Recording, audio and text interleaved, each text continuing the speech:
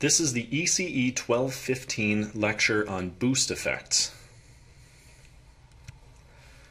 The first effect that I'll discuss is the Electro-Harmonix LPB1. This is a simple boost effect circuit that increases the volume of your signal while supposedly keeping the tone unchanged. It was meant to be placed before vacuum tubes in an amplifier to get the tubes to distort more.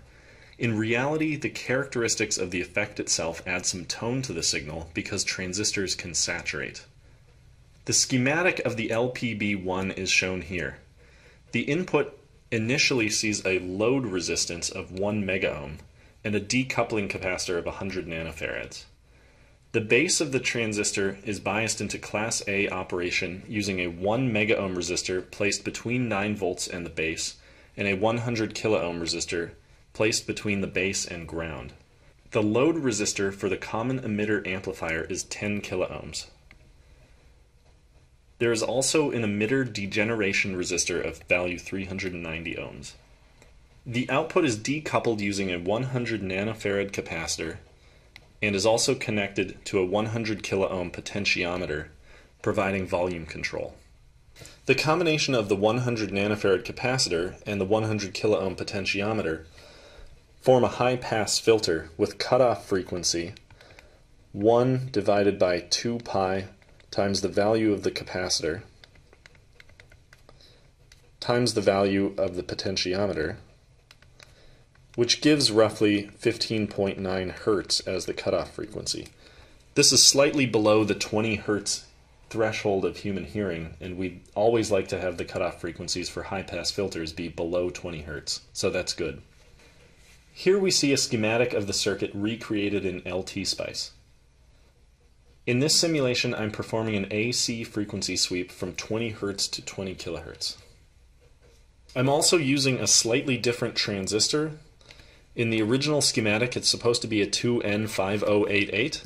That doesn't exist in LT-Spice. I'm using a 2N5089 instead. The behavior should match pretty closely, though.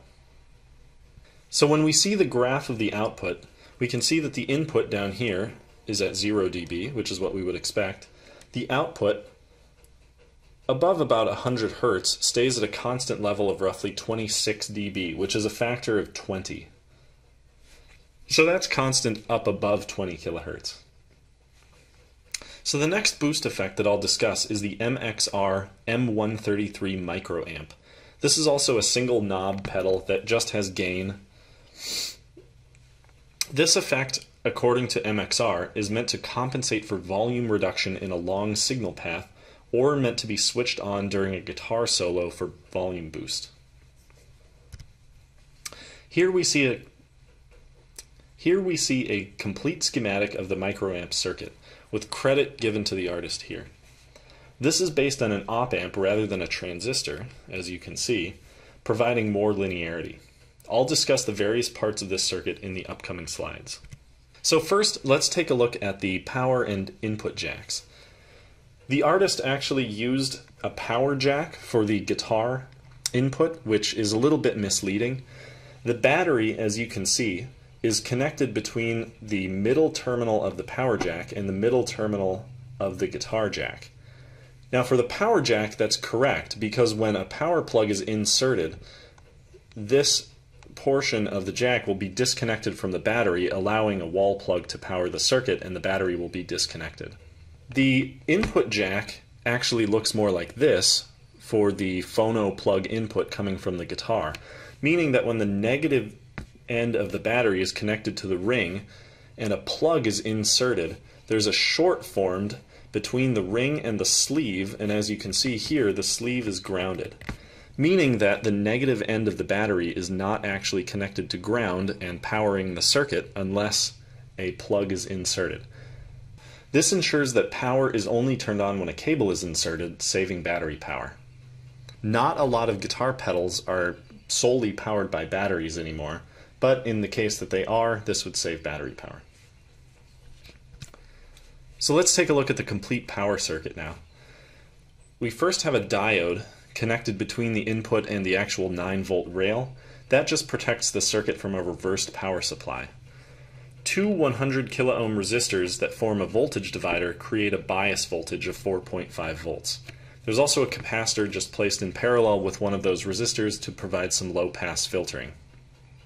That low-pass filtering is done because the power jack is most likely coming from the wall, and you're going to have some ripple from the 120 Hertz frequency of the wall supply. So here we see the main amplifier circuit, which is really just a non-inverting amplifier. The 4.7 microfarad capacitor here provides decoupling between the main part of the circuit, which is biased up to 4.5 volts, as you can see, and ground.